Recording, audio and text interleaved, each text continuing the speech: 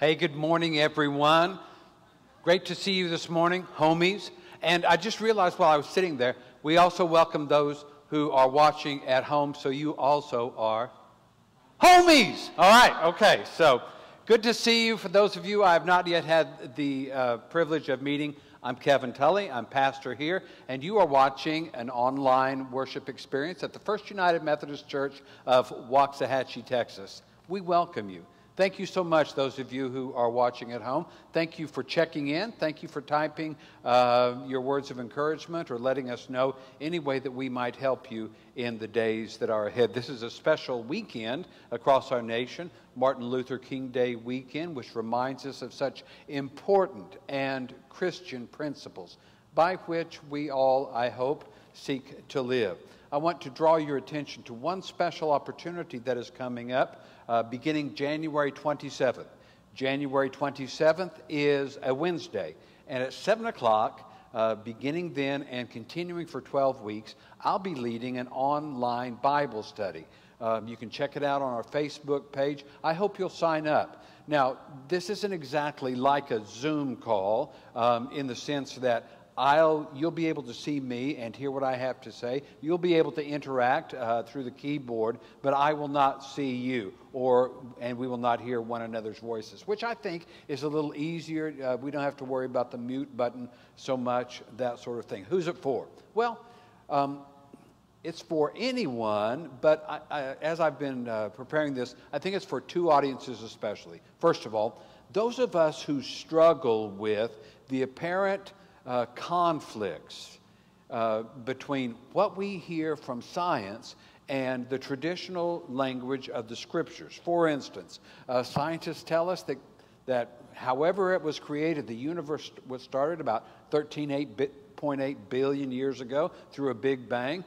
If you buy into that or lean in that direction or have a tendency to trust science, how do we make sense of, how do we then interpret the words of Scripture? Are they still valid? The other audience, and I think this applies to a lot of us, are those who are somewhat familiar with the sweep of Scripture. That is to say, we know that there was a person named Abraham, and we've heard the name Moses. We've heard about King David, and there's a Saul in there, isn't there? And there's Peter and James and John. But how do they line up? Where do they fit into? Which one came first? It would be sort of like someone looking at American history and knowing, well, there was a Robert E. Lee, and there was a John Hancock, and there was a Martin Luther King. Which came first? So, if you want to find your way around the Bible, if you want to become more familiar with the sweep and the narrative of Scripture, I really hope you'll check that out. It was interesting to me that the first two people to sign up for this course were friends in New York City and Oregon. So, big difference, either coast, and I hope that you'll sign up as well. I think that's about all I have to share with you, except again, to welcome you to this service of worship. In a few moments' time, we're going to install and give thanks to God for every person who is a leader in the church. Sunday school teachers, nursery workers, committee members, and we hope that it is a sincere, I know it is for me, a sincere time of thanksgiving. We'll get to that in just a moment. But let's begin our worship by singing praise to God. Our first hymn is Praise to the Lord, the Almighty. Let's stand and sing with gusto.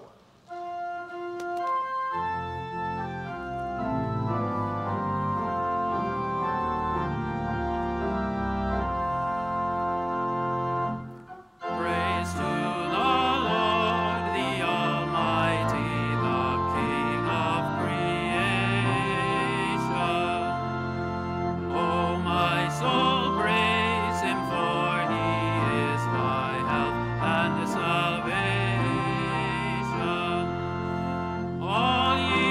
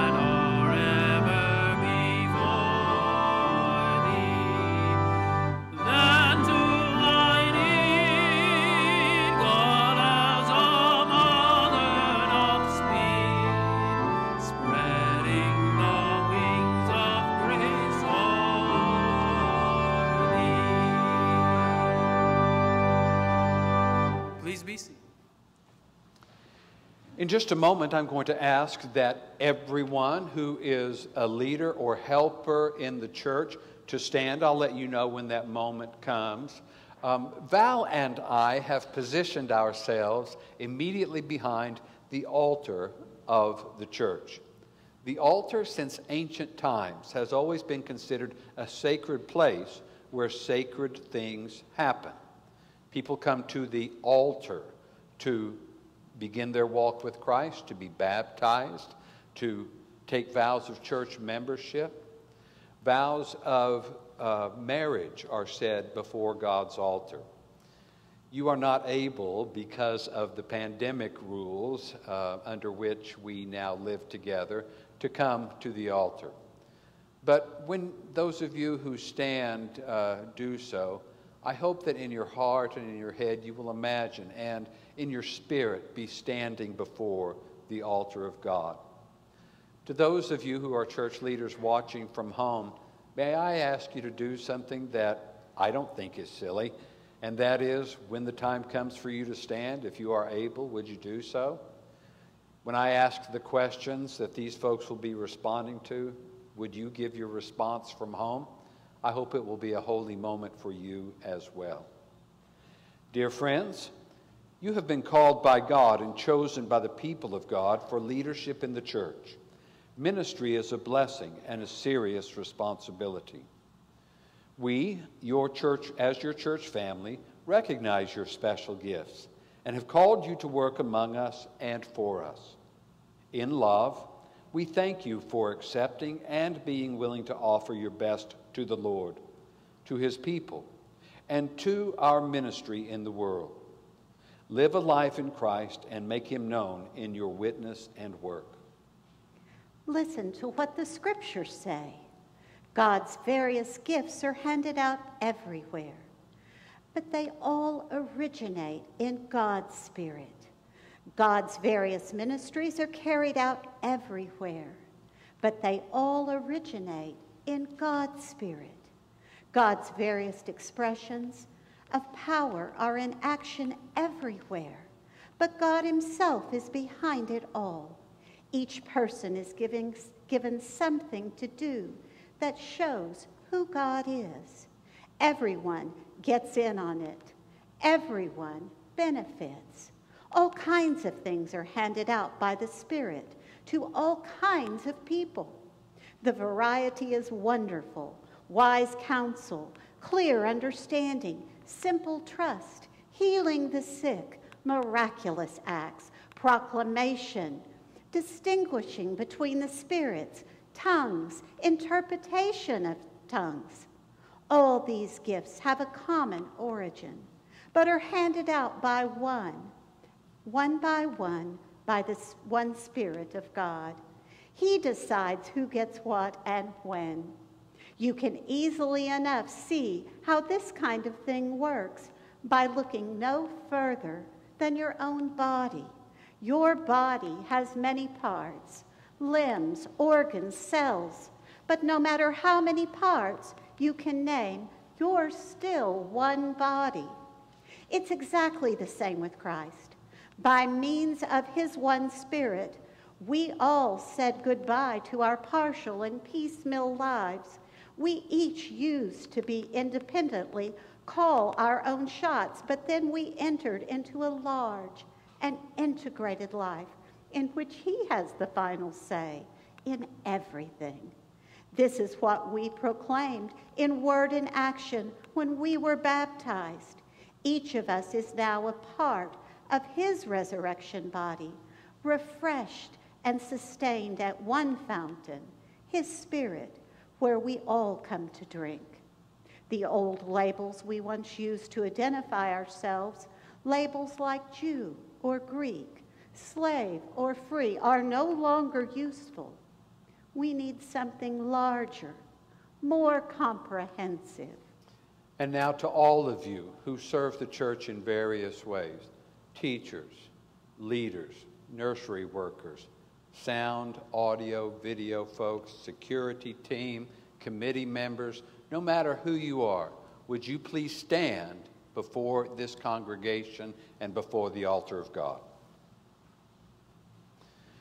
Today, we install you as designated leaders with specific responsibilities in this church. I ask you, whether you are here in person or watching online, to confirm your ministry by answering the following questions. First, do you declare yourself a disciple of Jesus Christ? Your answer, I do. Will you devote yourself to the service of God in the world? Your answer, I will. Will you help this church to be a people of love and peace? Will you be responsible to the task to which you have been chosen? Let's pray. Almighty God, pour out your blessing upon these your servants who have been given particular ministries in your church. Grant them what they need to give themselves wholeheartedly in your service. Keep before them the example of our Lord and help them learn and grow as they seek to be faithful to him through their service. Amen. Amen. And now to you, the members of this church. Let's give thanks for these people and for their willingness to serve. Let's do all we can to assist and encourage them in their ministries to which they have been called, giving them our cooperation, counsel, and prayers. If you're willing to accept them, confirm them, and help them in these ways, please respond by saying, we will. We will. Thank you. God bless you. Let's sing together.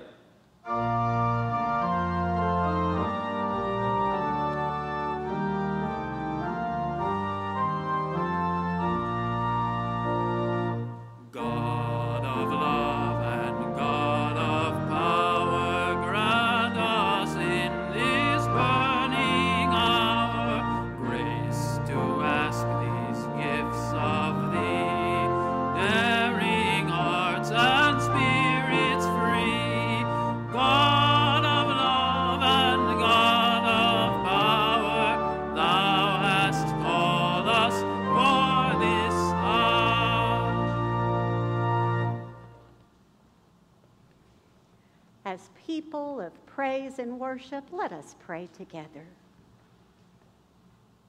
Holy God, it's been a strange and difficult transition from Christmas to Epiphany and now to this winter season.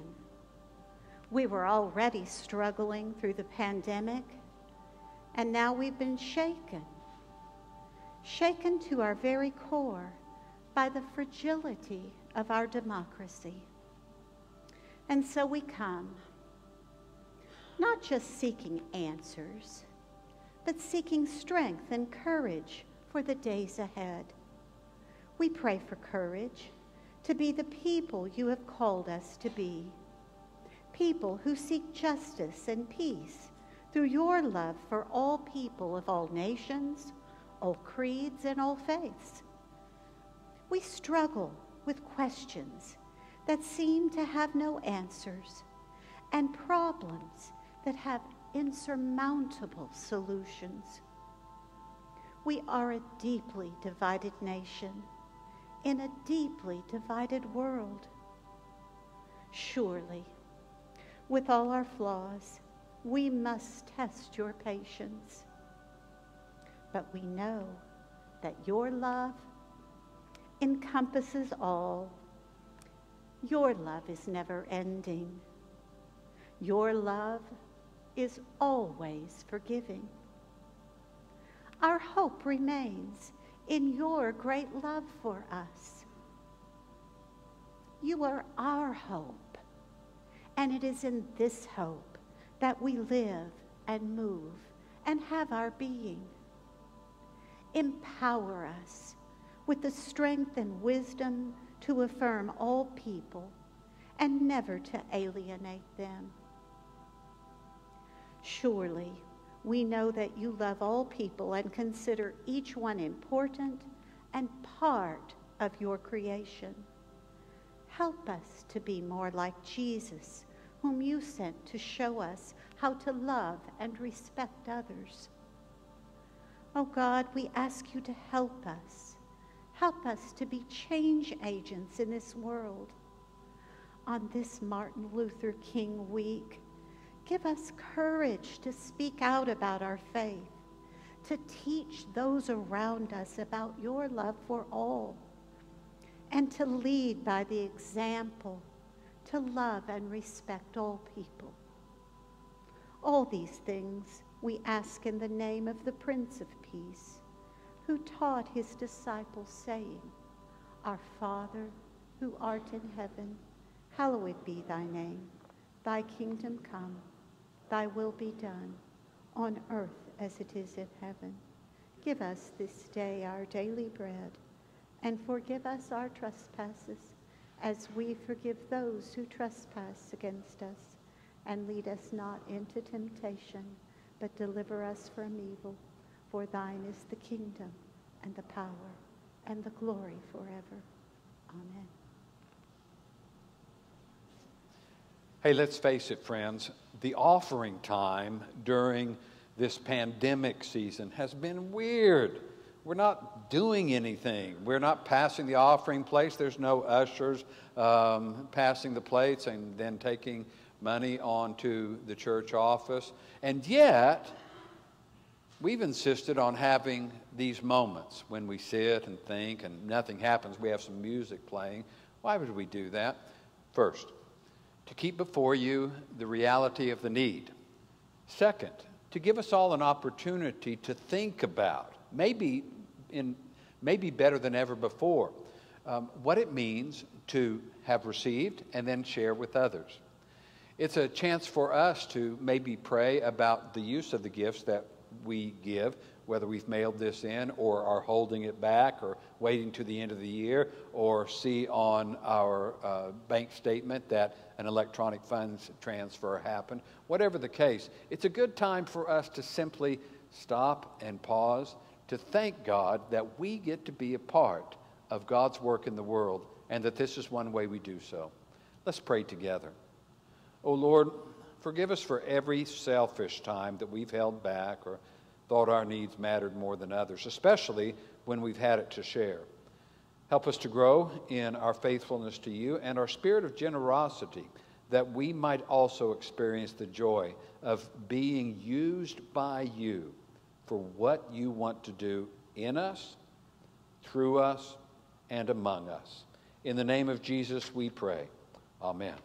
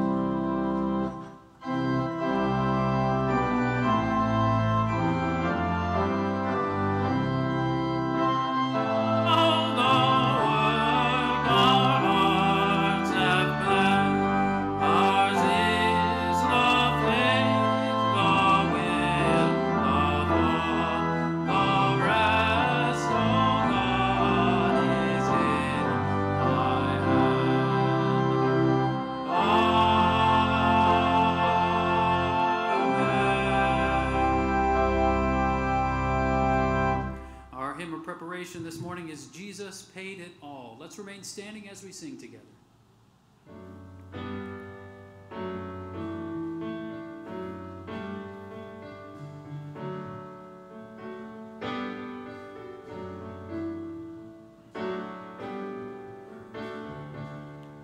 I hear the Savior say, thy strength indeed is small. Child of weakness, watch and pray. Find in me thine all in all. Jesus paid it all to him I owe. Sin had left a crimson stain, he washed it bright as snow.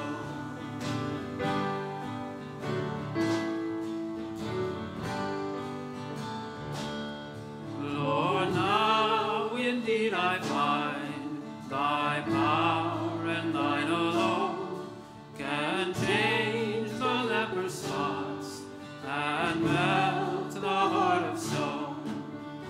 Jesus paid it all to him I owe. Sin had left a crimson stain, he washed it bright as snow.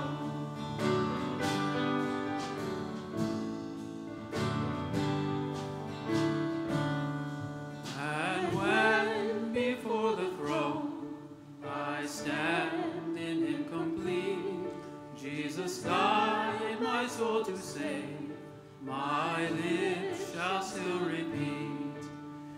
Jesus paid it all to him I owe. Sin had left a crimson stain, he washed it bright as snow. One more time, Jesus paid it all to him I owe. Sin had left a crimson stain, he washed it bright as snow.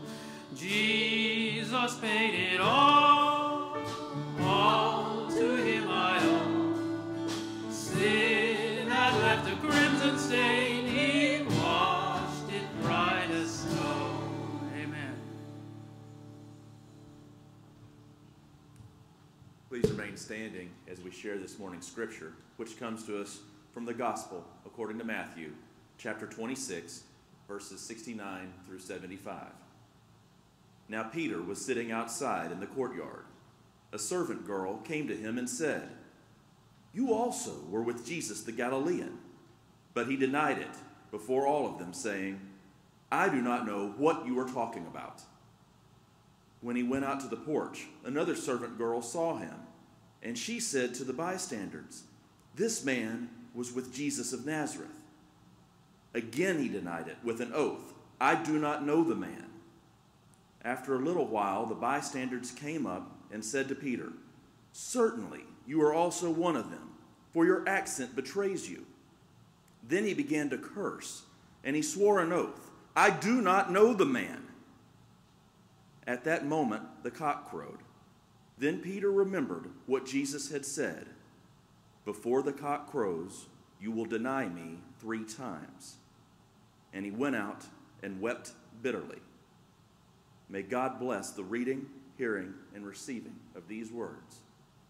Thanks be to God. Please be seated.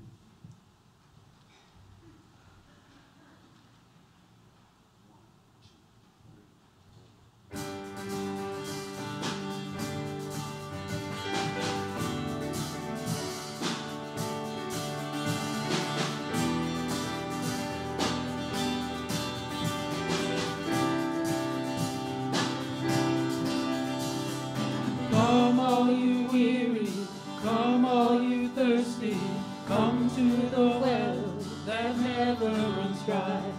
Drink of the water, come and thirst no more. Come all you sinners, come find his mercy, come to the table, he will satisfy. Taste of his goodness, find what you're looking for. For God so loved the world that he gave us his one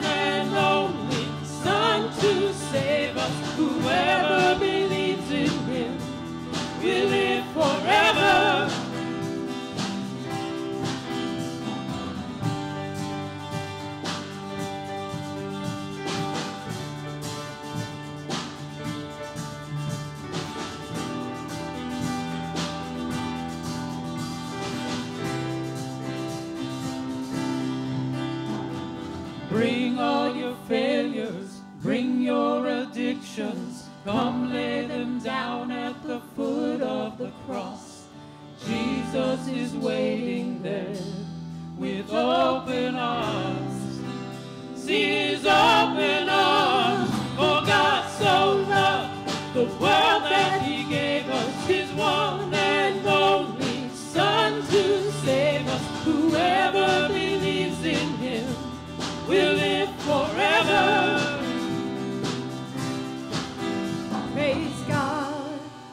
Praise God, from whom all blessings flow. Praise him for the wonders of his love. Praise God, praise God, praise God, from whom all blessings flow. Praise him, oh praise him, for the wonders of his love, his amazing love. For God so loved the world that he gave us his one and only Son to save us. Whoever believes in him will live forever. The power of hell forever defeated. Now it is well. I'm walking in freedom, for God so loved the world. Bring all your failures, bring your addictions, come lay them down at the foot of the cross. Jesus is waiting, God so loved the world.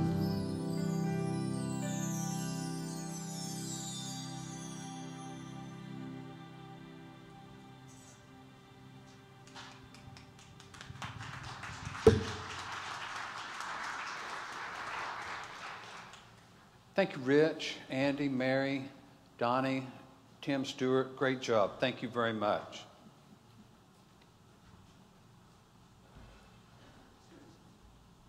What is it you carry around with you everywhere? It's interesting what some people have decided they need to have with them at all times. In an earlier age, and I was one of these for years as well, men would often carry a little pocket knife with them. I did that up until the time that the second one was confiscated at the airport. And then I realized I can't do that anymore. Most women that I know carry a purse with them just about everywhere. And all of us, almost all of us, regardless of age, are in the habit of not going out that door unless we have our smartphone with us. I know folks that won't go anywhere, including to the bathroom, without their smartphone, you know, just in case. I'm fascinated by thinking about what it is we carry with us in our hearts and in our heads. Not just the tangible stuff that I can lay down and lose. I'm more fascinated by this idea of what it is you and I carry up here and in here. Some time ago, I introduced to you what I think is at least an acceptable definition for the word spiritual. Think about it, that's sort of a vague concept. But what I said to you was, spiritual things are things that are intangible. That is to say, you can't touch them, you can't see them under a microscope, you can't smell them or see them or feel them, and yet they are real.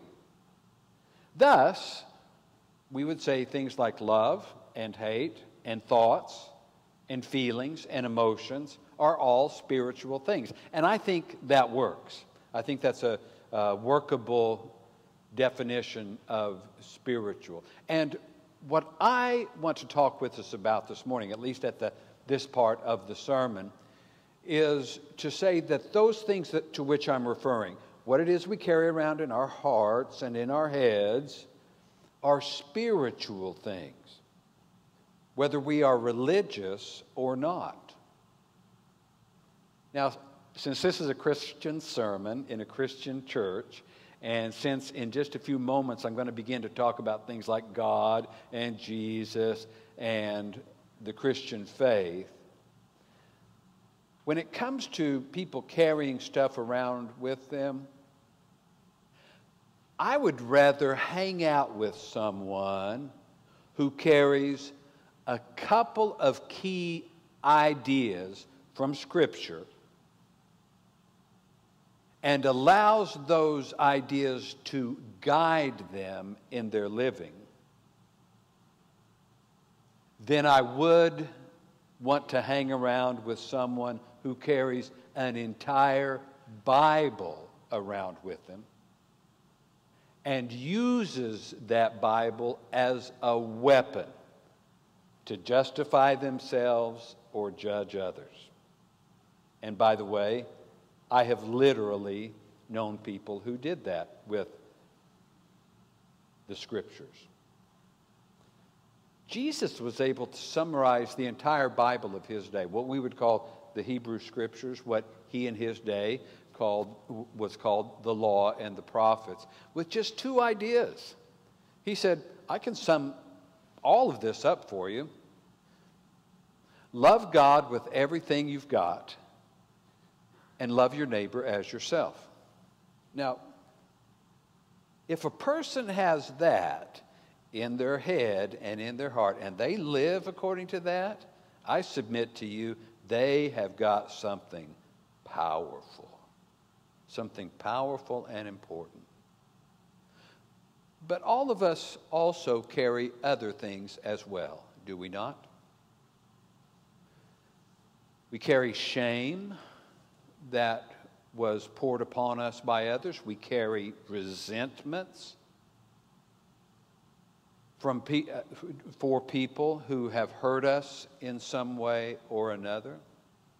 I have found that so many people have, whether they show it or not, deep insecurities which influence the way that they live. And we all carry around memories of our failures, and sometimes feelings of failures. And that's what I want to focus on for the rest of the time I have left to preach to you this morning in this third sermon designed to help us stay on track in terms of doing God's will and heading in the direction we feel God calling us to go in this new year. Now, the reason I think that I believe it's so important to talk about staying on track is because I think just about everybody hears from God. I think just about everybody hears from God. Even the atheist, the agnostic, when they experience the wonders of creation, they at least, I think, in their minds, hearts, soul, spirit, in their curiosity, think something like, wow, this is beautiful. But it's what you do with that experience from hearing from God that matters. I think people hear from God when they hear something or see something that touches them, touches their emotions.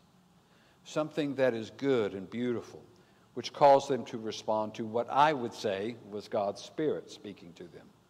Sometimes it happens when a person is praying. And sometimes it happens when a person has messed up.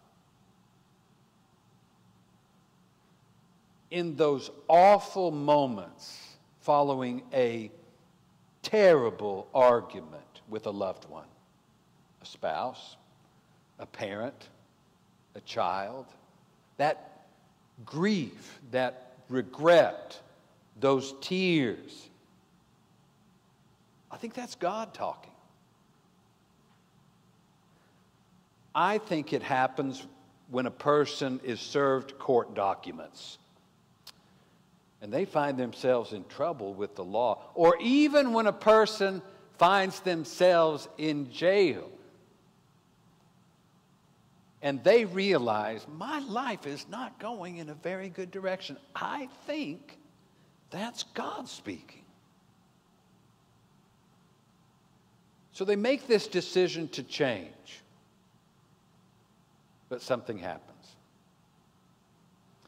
That's what I'm calling getting off track. How does that happen? Well, I'll tell you, somebody bails you out. And all of a sudden, the crisis isn't as great. The spouse who we were afraid was going to leave for a long time comes back. They may not be speaking to us yet, but they've come back. And so we sort of set to the side all of those thoughts and ideas and feelings about straightening up our lives. We get overwhelmed. We experience a lack of resources. I said I was going to head in this direction, but what do I do now? Is there a club out there? Is there a group? There's probably some stuff online, but then we don't do anything about it. See, that's getting off track. We try and we fail. We meant to, but didn't. We started, but didn't hang with it.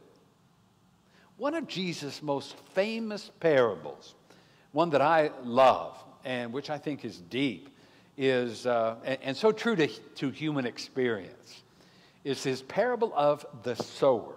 That's spelled S-O-W-E-R,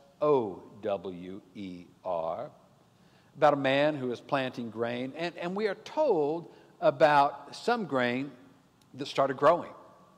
And it grew up, and some of it grew up fairly quick, which is a beautiful thing. I mean, that's what you want to happen, right? But it died out. In one case, it got choked off by weeds. In another, it just didn't have any support.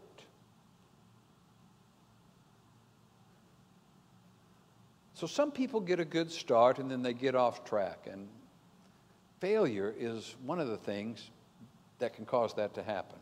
That's what I want to talk with you about this morning. Failure is a special kind of experience.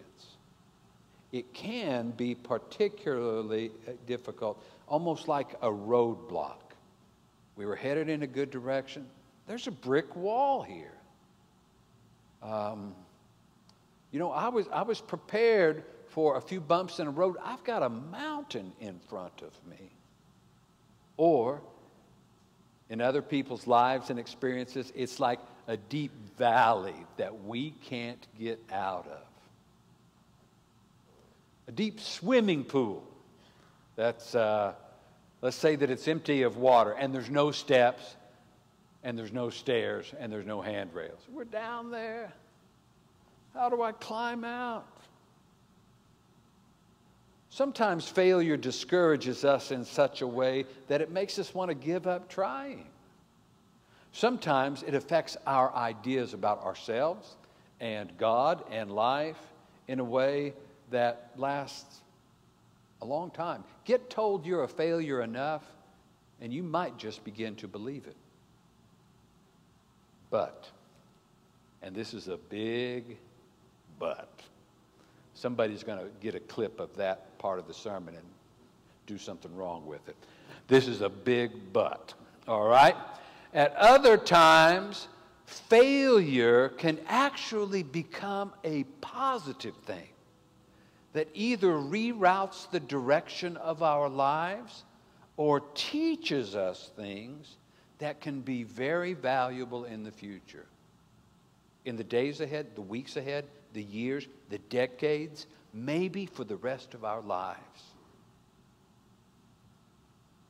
The biblical example for our consideration this morning, who appeared in the scripture passage that Lee Alvenshine read for us a moment ago, is Jesus' disciple Peter, Simon Peter.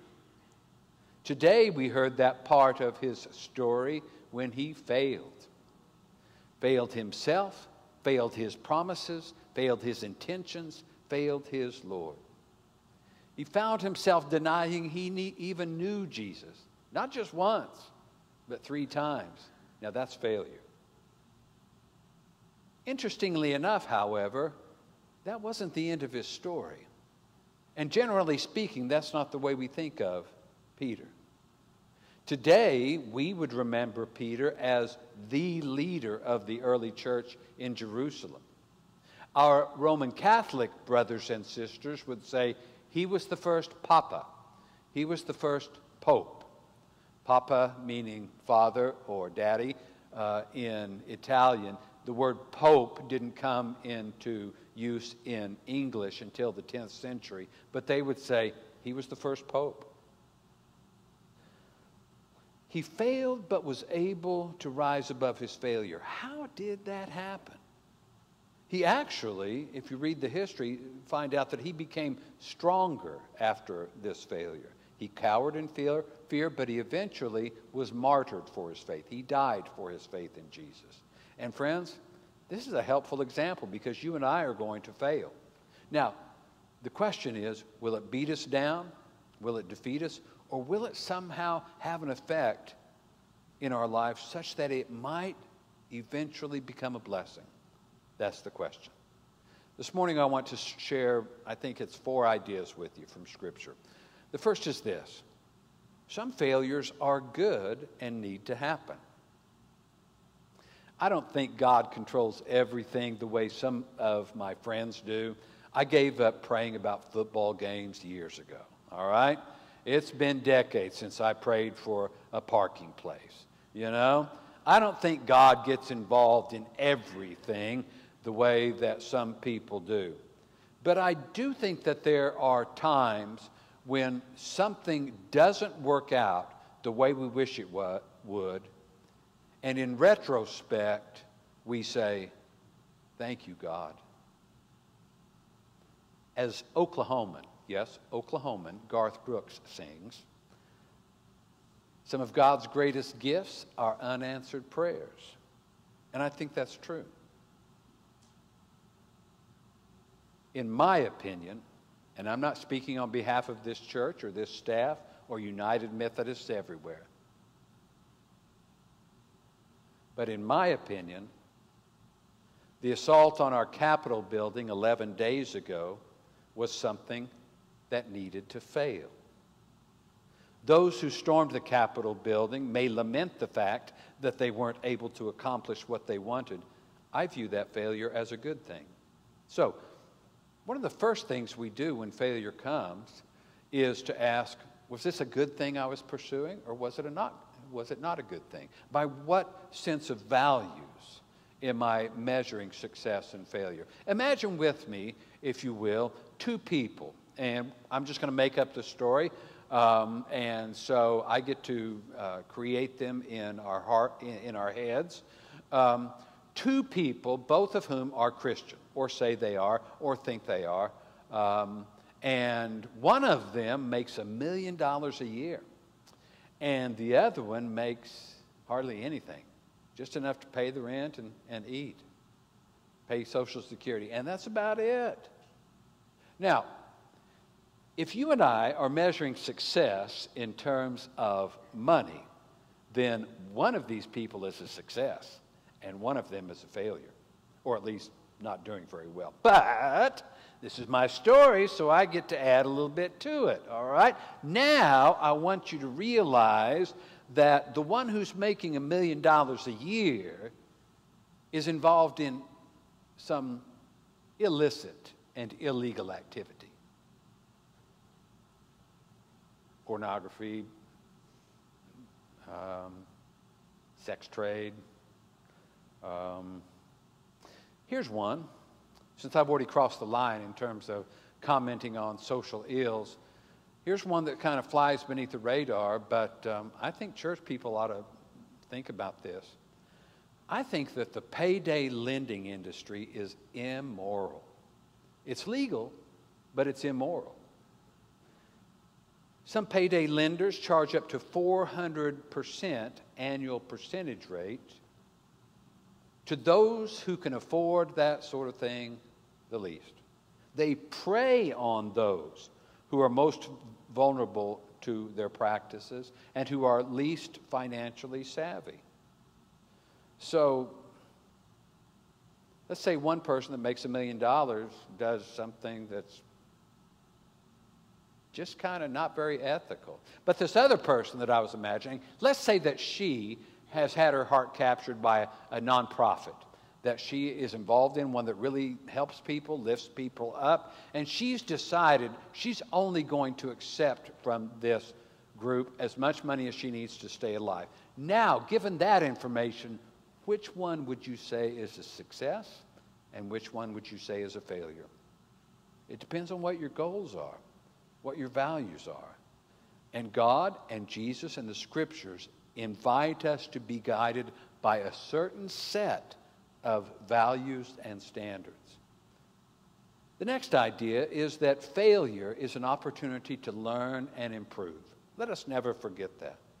In the case of Jesus' disciple Peter, if you were to read this text, and I encourage you to, if you were to look in your Bible or even on your smartphone at your Bible app, if you were just to scroll up a few verses, what you would find is that this same Simon Peter, just a few verses earlier, swore and promised, even if everyone else deserts you, I will never desert you.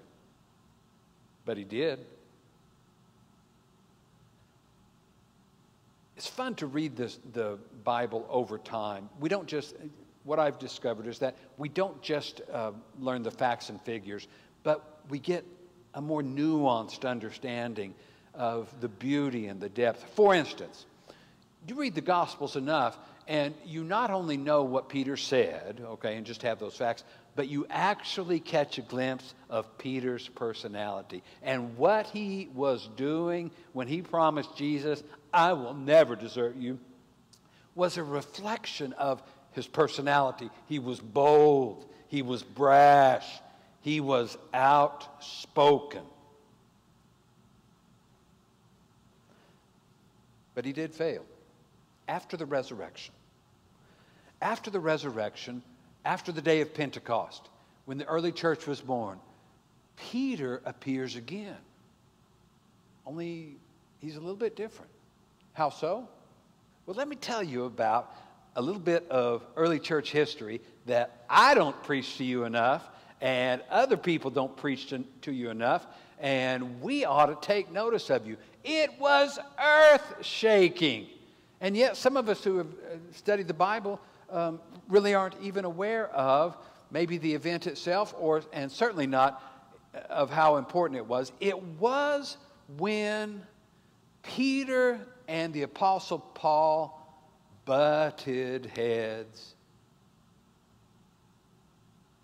and called each other out and argued and confronted each other to each other's face and were at odds with one another. Why?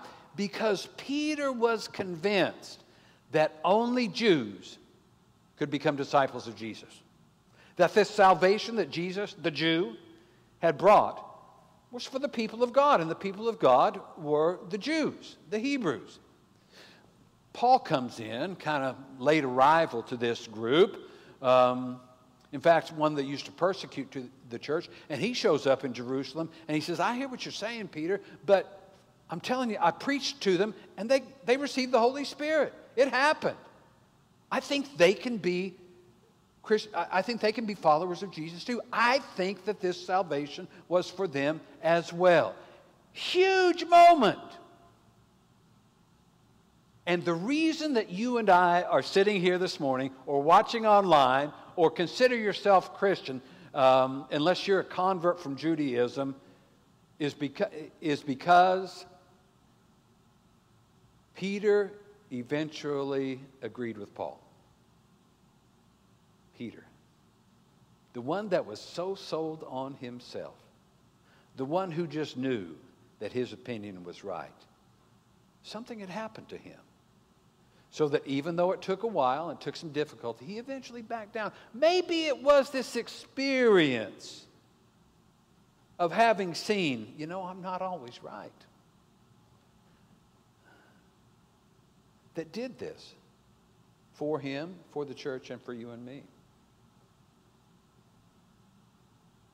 Human beings have a tendency to blame others when things go wrong.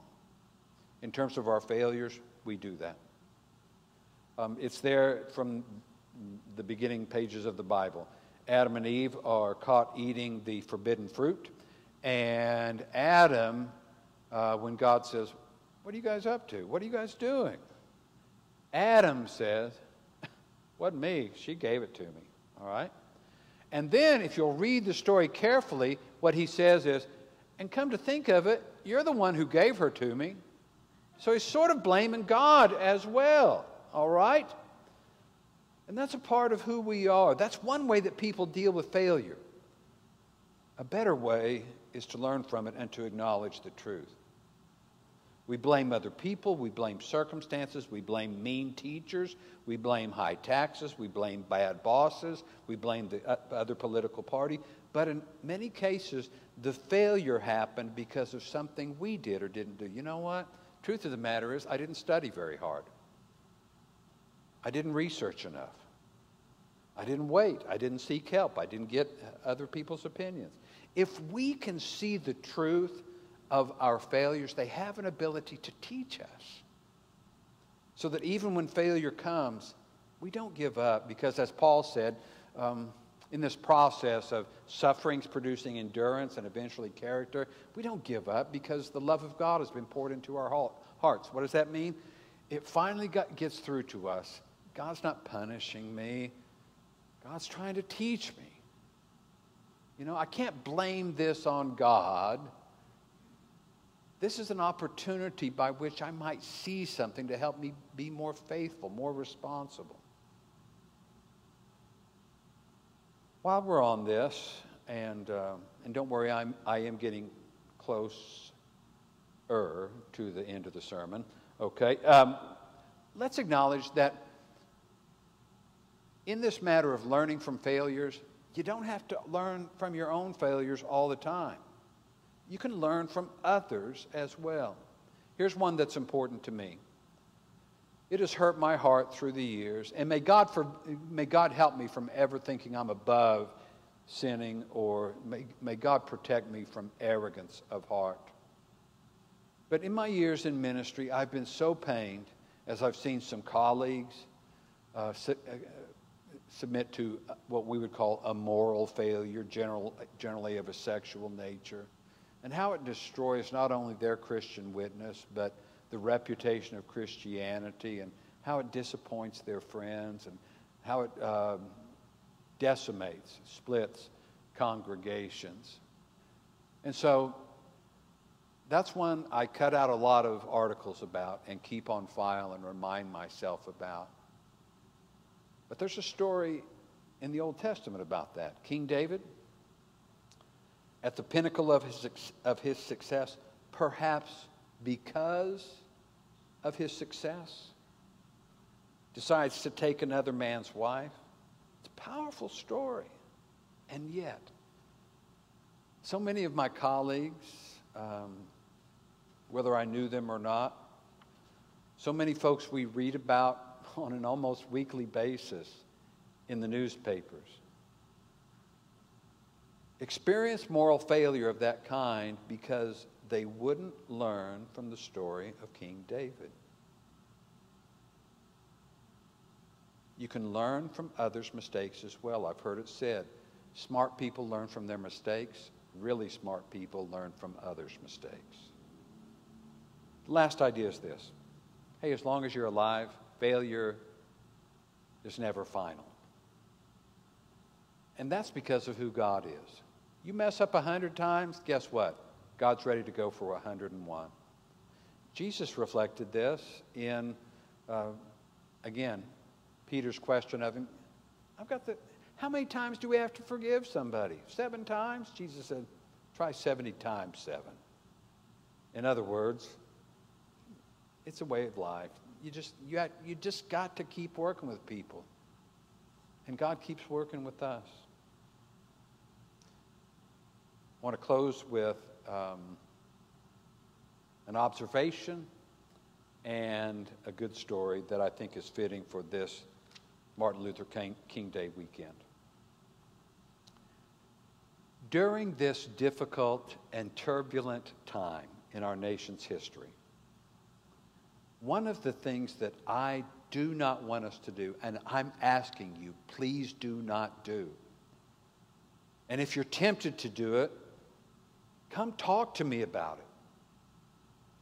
And those of you online, I'm hoping you won't do it either, is to lump all people together and to judge all the people in various groups as being the same as one another. That's a failure. And I think that's a sin, and it's not helpful. This is a problem for our nation, and I think we do well to notice we have failed at that. And some of us as individuals being honest enough to say, I have failed at that.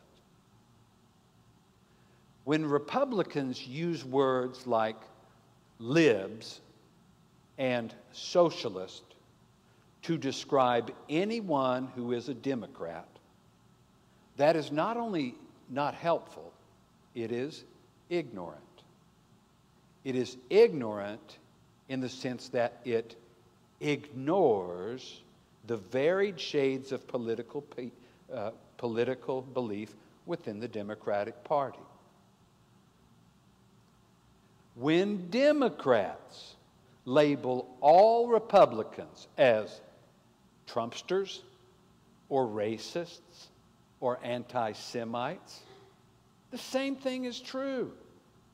It is ignorant in terms of ignoring the various shades of perspective within that party. Now, that having been said, we must notice that many of those who stormed the Capitol building 11 days ago carried symbols of hate and racism and anti-Semitism. I would hope that Christians who have been drawn into or drawn close to such actions and attitudes would ask themselves, is this Christian behavior? And as I said earlier, someone who succeeds at an immoral enterprise is, in reality, a failure. Let me close with the story. I'd like to remind you of the story of George Wallace. Now, I think it's very fitting on this Martin Luther King Day weekend to remind us about George Wallace, the 4-term governor of Alabama. He died in 1998. I believe he was 101 years old when he finally died. Survived an assassination attempt. Some of our younger church members will not really know who George Wallace was. I can sum it up this way. What Dr. Martin Luther King was to those who were in favor of the civil rights movement, George Wallace was to those who were against it. Racists, segregationalists, and the Ku Klux Klan saw him as a kind of hero. What not as many people know is that before he died, George Wallace had changed. He openly admitted that he had been wrong when he stood at the door of the University of Alabama and denied entrance to black students. He even apologized for that action the last few years of his life. And in so doing, he became something of a hero to those who value things like repentance. Because of the way that he changed in his intolerant views, which, is the final lesson, and how it is we might turn failure into success. What is it we need to do? Well, when Jesus spoke about it, he used that biblical word, repentance.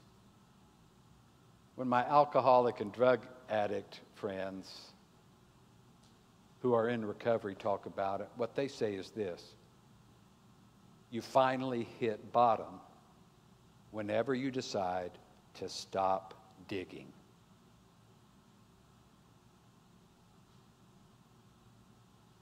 Amen.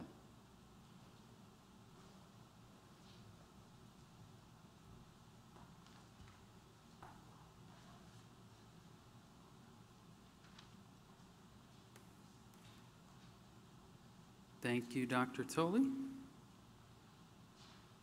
Our closing hymn, our hymn of invitation this morning, is Stand By Me. I invite you to stand with me as we sing together.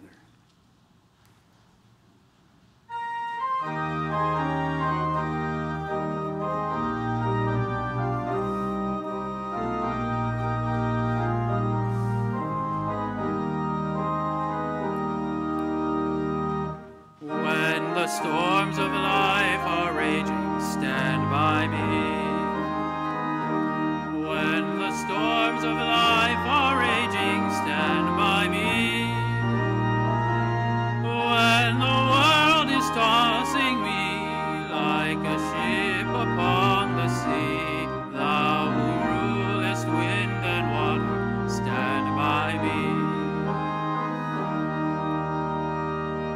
In the midst of tribulation, stand by me. In the midst of tribulation, stand by me. When the hosts of hell assail and my strength begins to fail, thou who never lost a battle, stand by me. In the midst of faults and failures, stand by me. In the midst of faults and failures, stand by me. When I've done the best I can, and my friends misunderstand, thou who knowest all about me, stand by